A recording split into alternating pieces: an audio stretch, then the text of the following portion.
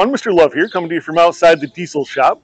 Today we're just going to be doing a little inspection on this truck right here to get you ready for your Class A CDL or Class B CDL. So we're using just our dump truck and trailer today. If you are going to get your Class A CDL, I do suggest doing it with a regular tractor trailer truck with a fifth wheel. That way you won't have any restrictions on your license.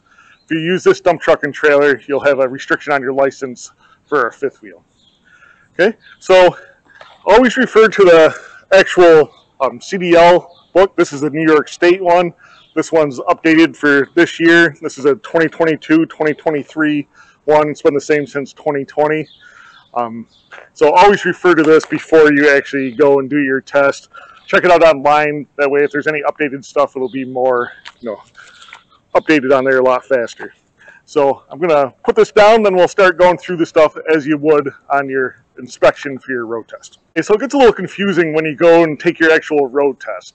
The road test is going to be 3 parts. The first part is going to be a pre-trip inspection where you check out the entire vehicle. Second part will be the obstacle course on the closed course with the cones and stuff. Third part will be out on the road. To pass the test, first you got to do your pre-trip inspection. You go through all the pre-trip inspection. If you pass that part, then you move on to the obstacle course part. You pass that part, you move on to the road test part. So today we're going to be doing the pre-trip inspection here. So we're going to go around the whole vehicle. When they do the test for you, they're going to just pick a couple spots. Usually what they do is usually either under the hood, the left side of the vehicle. There'll definitely be an in-cab. Then you'll check the lights and stuff with them. So, but we're just going to do the whole vehicle because sometimes they mix it up and do the back of the vehicle or the right side under the hood. They might have you do multiple ones. It's whatever their computer tells them for you to do that day. So we'll get right started with the front of the vehicle. Sometimes that's on there. So when we first do the front of the vehicle, we kind of just stand back a little bit and we look underneath and we're just looking for puddles or anything hanging like that. So as you're doing your inspection, call out everything that you're checking and what you're checking on it. So right now I'm checking underneath the vehicle. There's no signs of any leaks, nothing hanging. I'm checking my license plate that's secured on there. Checking my inspection sticker. In New York State, we have to have inspections each year. This one here, it's good to December, so I'm still good here. And I'm kind of just giving an overall look of my light condition, windshield condition, stuff like that. I'm not having my lights on at this point or anything, but I'm just checking the lenses, make sure they're cleaned off, make sure there's no cracks or anything like that. Okay, we'll move around to underneath the hood here. Kind of like to start at the top, middle, and work my way down. So a lot of the stuff they don't have you check, but it's all stuff you should be checking. So it's good to call out extra stuff than not enough stuff. So I like to check my intake hoses. So this is right off my turbo here after it comes through the charged air cooler. Just checking them, make sure the clamps and stuff around there, everything's intact. Check my wire and harness, make sure it's not frayed or rubbing any place. It's in good condition. I'm looking for overall leaks and stuff on all my components. Check my power steering fluid, pull out the dipstick, make sure it's above the add mark and below the full mark. Checking the condition of my power steering hoses, make sure there's no frays. Make sure there's no leaks. Make sure all the clamps are on there. Follow it down to my power steering gearbox here. So again, my power steering gearbox. Hoses are intact. No leaks. Secured to the frame. My steering shaft. Grab right a hold of my steering shaft and give it a good shake. Don't be afraid to grab a hold of all the components and shake them around a little bit. That shows that you're actually checking them. So we have our little U-joint here and our shaft. Make sure there's no play in that. Make sure the bolt and everything's secured on there, and kind of just keep following our way down here. So we come down to our pitman arm right here. So our pitman arm is attached to the gearbox. This is actually a bolt right here that holds that on, even though it doesn't look like a bolt. So make sure that's in there, it's intact. Make sure our pitman arm, there's no cracks, no bends in it. We get down to the bottom of our pitman arm, that's where our drag link attaches. So our drag link is the other component through there. So our drag link right here. So we got our pitman arm, goes up and down, changes the rotation of the steering wheel into linear motion. We got our drag link here that attaches our pitman arm over to our actual axle hub right here where we can do our steering and stuff at. What I want to check on my drag link in the bottom of my pitman arm is make sure that our castle nut is on here with a pin through there. Same with the other end of it, castle nut with a pin on there.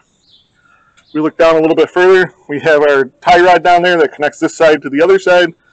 Again, looking at the castle nut on there, make sure the castle nut's there with the pin through it. Make sure there's no bends, cracks, anything like that on that component. Okay, so that's our steering.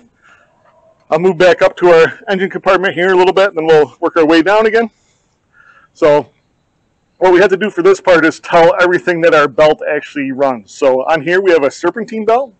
So our serpentine belt on here runs our air compressor. Our air compressor is not leaking. It's securely mounted. We can grab right a hold of it and shake it a little bit. Just be careful if you've been out driving for quite a while. It does get pretty hot, especially up on the head there. But, you know, just grab it, shake it a little bit. We'll check our serpentine belt. We're looking for cracks, abrasion, wear, stuff like that on there. And we're making sure that it doesn't have more than 3/4 of an inch of play in our belt. So we're going to move our belt up and down. We're going to rotate it a little bit and just look for cracks, frays, stuff like that. We'll check our pulleys and stuff on there, make sure they're all secured. So like I said, we have to list off everything that the serpentine belt runs on this. On this one, it runs the air compressor, runs the fan, the water pump, the air conditioning compressor, a couple different idler pulleys there, power steering pump, water pump, all that on this one here. Okay, we're also checking kind of our exhaust at this point right here. You can see our exhaust manifold on here. Make sure there's no soot or anything, no leaks like that. Continue our way down a little bit. We'll go down to our suspension down here. So the first thing we can see right here is our shock absorber. So our shock absorber is in good shape. There's no leaks or anything like that. Most of these are filled with oil inside there. So if there's a start to go bad, they start to seep the oil out of there through the past the seals, or the outside cover of it could just rot away. So check for that. Okay, we look at our leaf spring down there. So our leaf spring, we want to check both ends of our leaf spring to make sure that's securely mounted. So we got shackles on each end of it here. So we got our front mount right here, and then we have our back mount back there. We want to make sure the pins are in there, make sure that the mount's securely mounted to the frame, no signs of looseness, no signs of wear, no signs of cracks. Checking out our leaf spring itself, we're checking all the leaves on there, make sure there's no cracks or anything on the leaves themselves. Make sure everything's secure. We're going to check the U-bolts down there on the leaf spring, make sure they're securely mounted with no signs of looseness or wear. A lot of times when they're loose, we could actually see our spring shifting around and stuff like that. We check our leaf spring, we check our U-bolts, no signs of looseness, no signs of shifting or anything around. We check our back shackles and stuff there. They're secure, pins are in there, no signs of the leaf spring shifting around. Okay, now we'll move down to our brake components here. So our brake components are a little hard to see on here, but definitely call this stuff out. So first we'll check our brake hose here. Our brake hose is in good condition. There's no signs of fray. It's not rubbing on anything. There's no shiny spots where it rubs when we turn or anything like that. We go down to our brake chamber down here.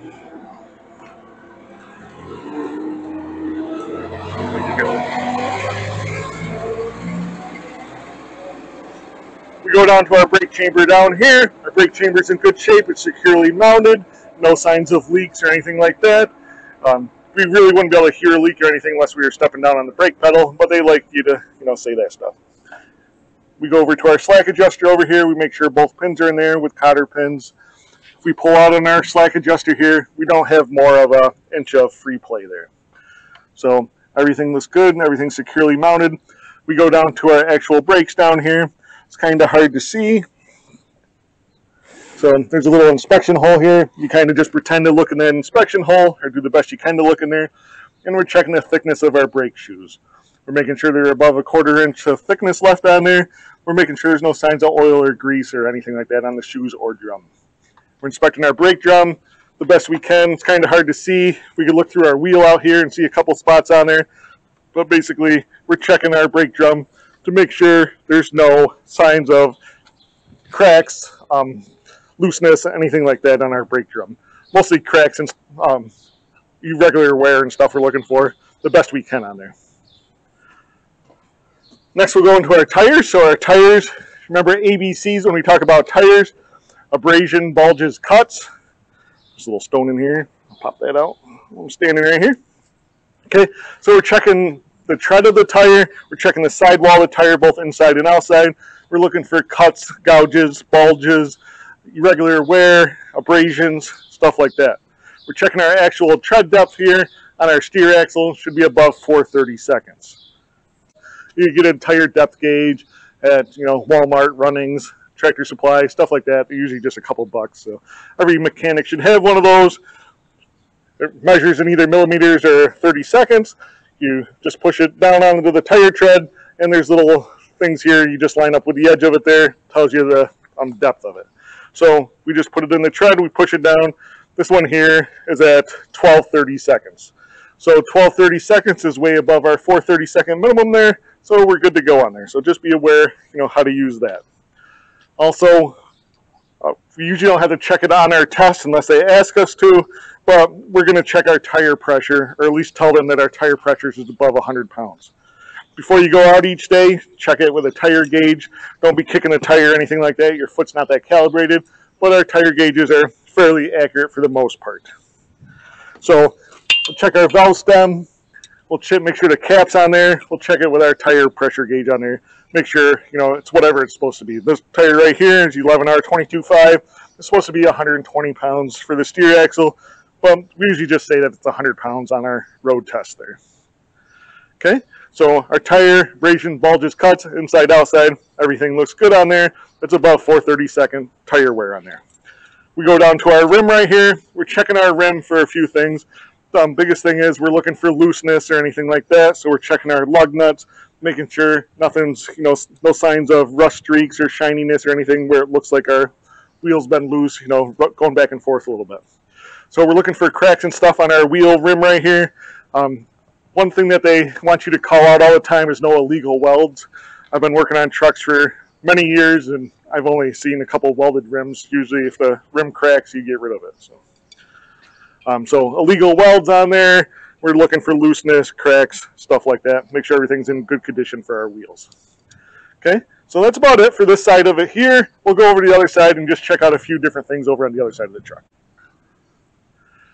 Okay, one thing we didn't call out on the other side of the truck was our actual hubcap right here. We want to check our hubcap, make sure there's no signs of leaks or looseness, no missing bolts or anything out of there. We definitely don't want oil running down our wheel. DOT doesn't like to see that kind of stuff. Okay, moving on to this side of the engine here. So remember, usually on this side, you just got to call out whatever's different on this side. But sometimes you do have to do this side of the vehicle. So on this side right here, we have our washer fluid. That's not part of it, but make sure that's full. Make sure you can see it in there. Air cleaner, make sure that's secured on there. Again, we're checking our wiring, our alternators on this side right here. So again, if we're over here, tell them that the belts look good, not more than 3/4 inch of play in there. You can see here that it runs the alternator, the AC compressor, water pump, fan, air compressor, stuff like that. This down here is just the air dryer for the air conditioning here, so don't worry about that at all. Over here is our engine oil on this truck here, on this side of the truck. So pull out the dipstick, have a rag, wipe it down. You want to make sure that it's above the add mark and below the full mark on there. Our coolant reservoir here, we could give it a little shake. You can't really see it too good on the film probably, but you can look in here. We have an add mark, we have a max mark. We just want to make sure that it's in there. If we can shake it a little bit and see the level on there. We don't want to pull the cap off unless we know it's nice and cool, been sitting overnight or something. But usually when we're out on our road test, we drove there, so it's nice and warm by then. So that's all that's different over on this side. So just be familiar with the truck before you go and do your actual inspection stuff. Okay, so now we'll continue around with our inspection. So we're going to check the left side of the vehicle right now. So a few things you want to check as you're walking around. Kind of check the condition of your lights. Again, we won't have the lights on at this point, but check our lenses, stuff like that. We'll just give a quick glance at our windows and stuff like that. We'll check them better once we're inside, but we want to, look for any cracks or debris or anything like that. Our mirrors, again, we'll check the adjustment and stuff when we're inside the cab, but give them a little shake and stuff, make sure everything's secured. We'll look down below here. We have our battery box. This one's built into the step. We want to make sure our steps are nice and secure, so give them a shake, give them a little step on. Our battery box there, usually they don't have you pull the cover off, but if you did pull the cover off of there, check the batteries.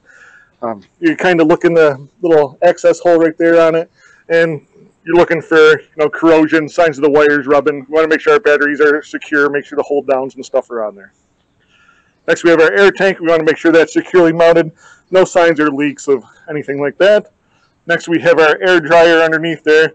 Again, we're looking for leaks. Make sure it's securely mounted. Our back steps, we'll give them a little kick. Make sure they're good. Now that we're down a little further, we'll check the mirrors out again. Make sure everything's secured.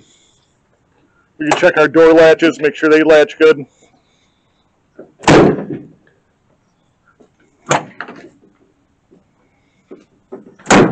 Okay, so we're continuing down the side of the body. There's not too much we got to pay attention to on the body itself.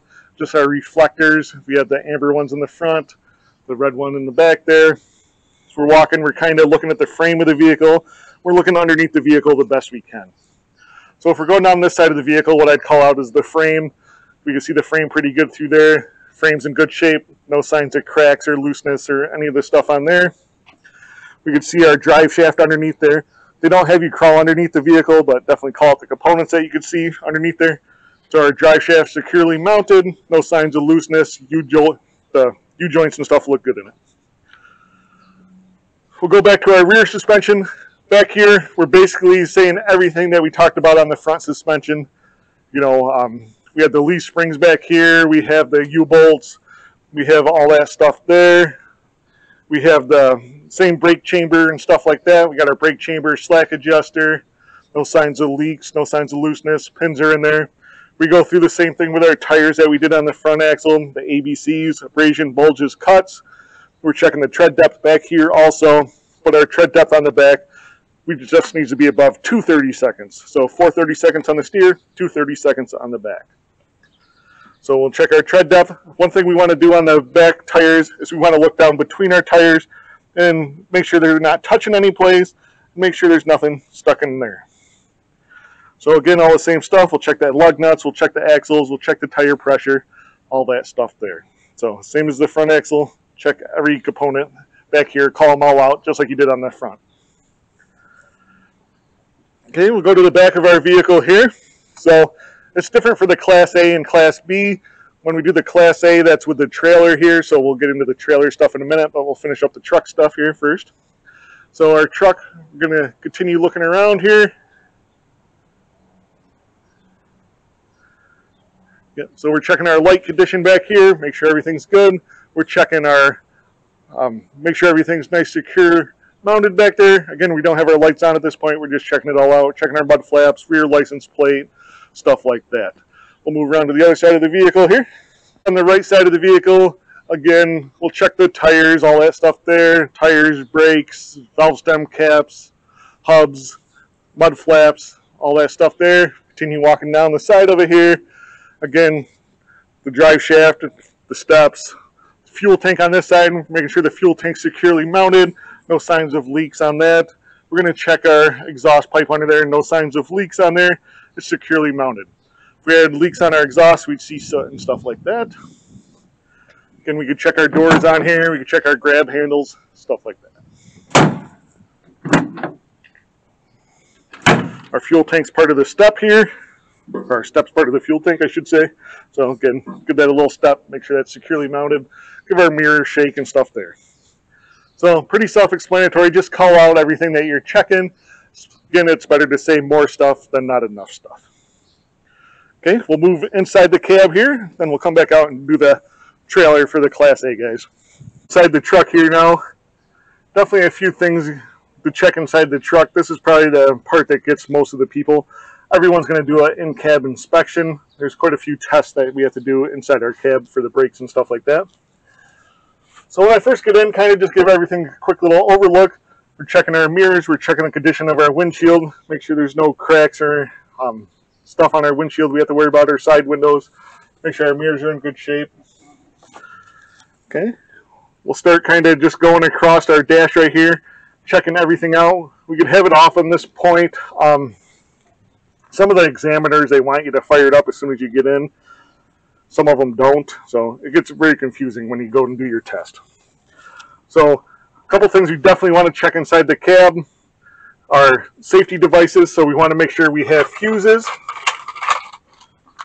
So we have our fuses. We want to make sure we have our triangles. We have at least 3 triangles. We have like 6 in this truck, but have at least 3 triangles, and we have our fully charged fire extinguisher. So know where all those stuff is before you go and do your test. Excuse me. We turn the key on.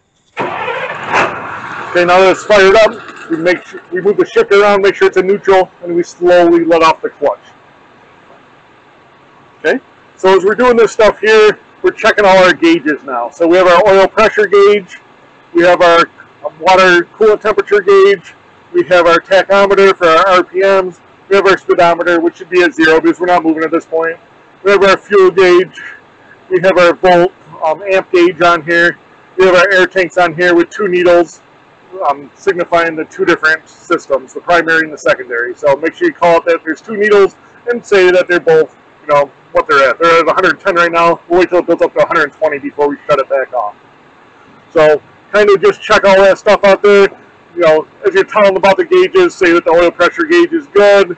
It's above 20. Our water temperature is good. It's slowly moving up. We show that our engine spinning, so our tachometer is good. Our fuel gauge is good. Our voltage is in the green, so that's good. And our air system is up to 120 pounds now, both needles, so that's good. Okay, we'll continue across our dash right here. Okay, so you just heard our air dryer purge off, so we're up to 120 pounds. So a few other things that we're going to check right now. We'll check our wipers, make sure they work. We'll make sure that the washers for the windshield wipers actually work too, so both of those work. We'll check our indicators on our dash. So our left turn indicator, our right turn indicator, our high beam indicator, all those are working on there. Okay, so all that stuff's good.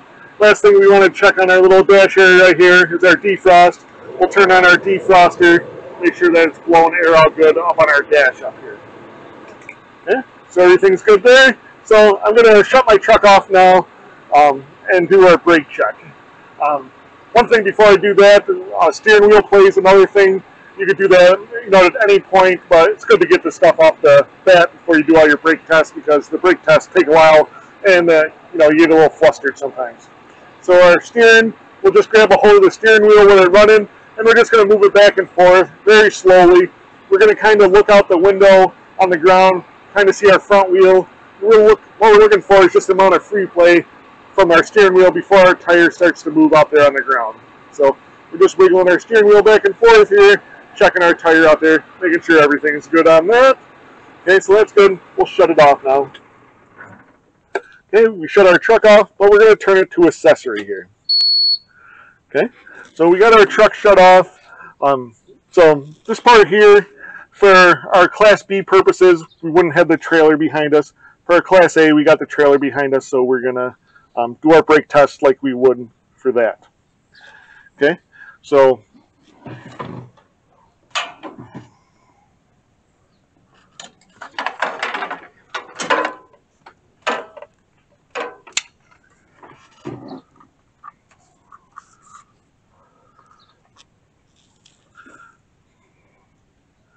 so what we would do for our brake test, so if this was just our Class B, we would just have to worry about the truck park and brake.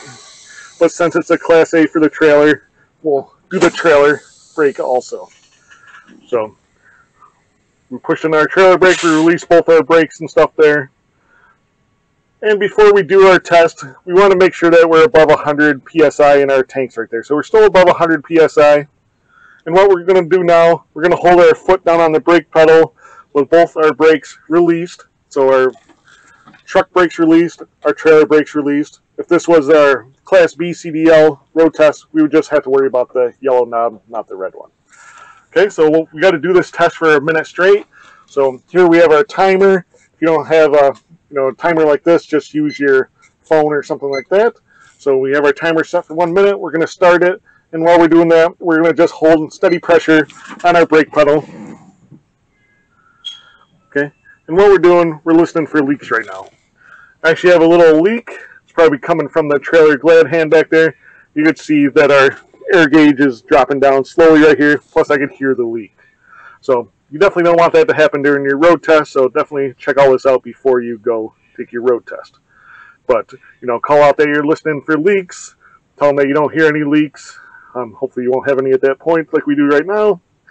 And we're checking our gauges. We're making sure it doesn't drop more than 3 psi in the 1 minute here for just our truck.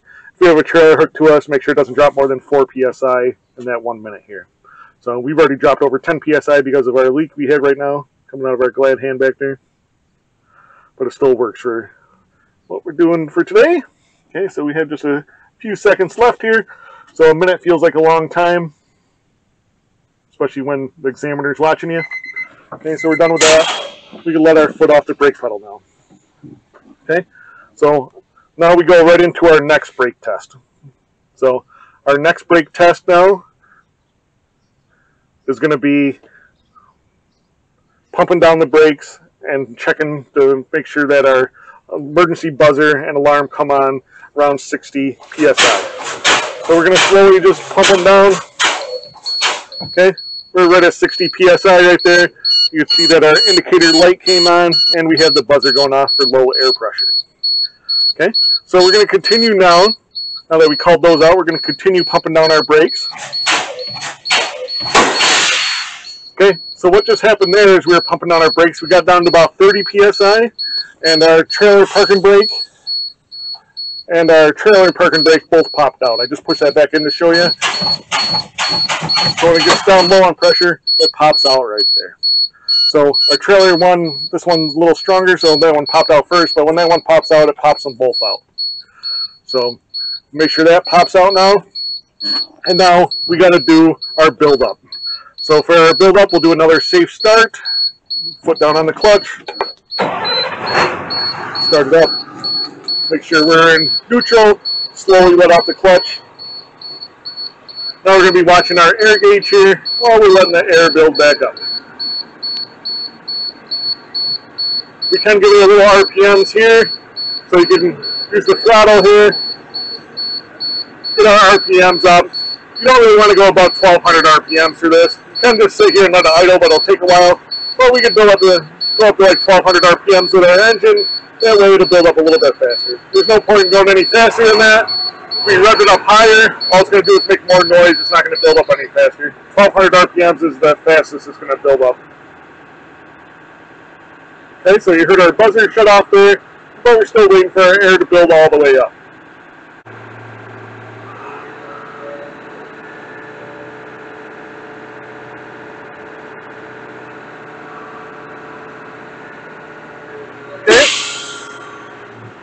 Okay, so just built up. What we're looking for is that nice clean purge we just heard there from the air dryer.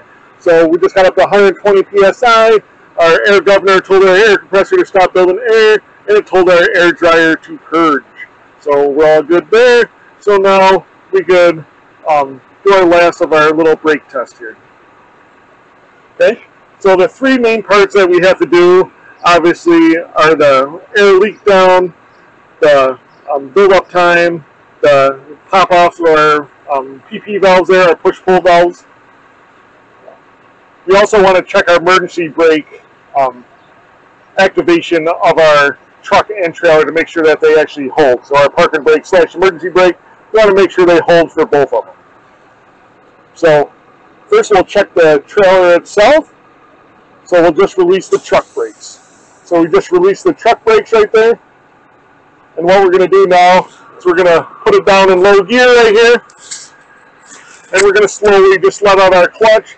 We should hear our engine bog down, just like that, saying that our trailer brakes are holding for us. Okay? Next, we'll actually check the little truck brakes here. So for the truck brakes, we'll make sure they're applied, and we're going to release our trailer brakes.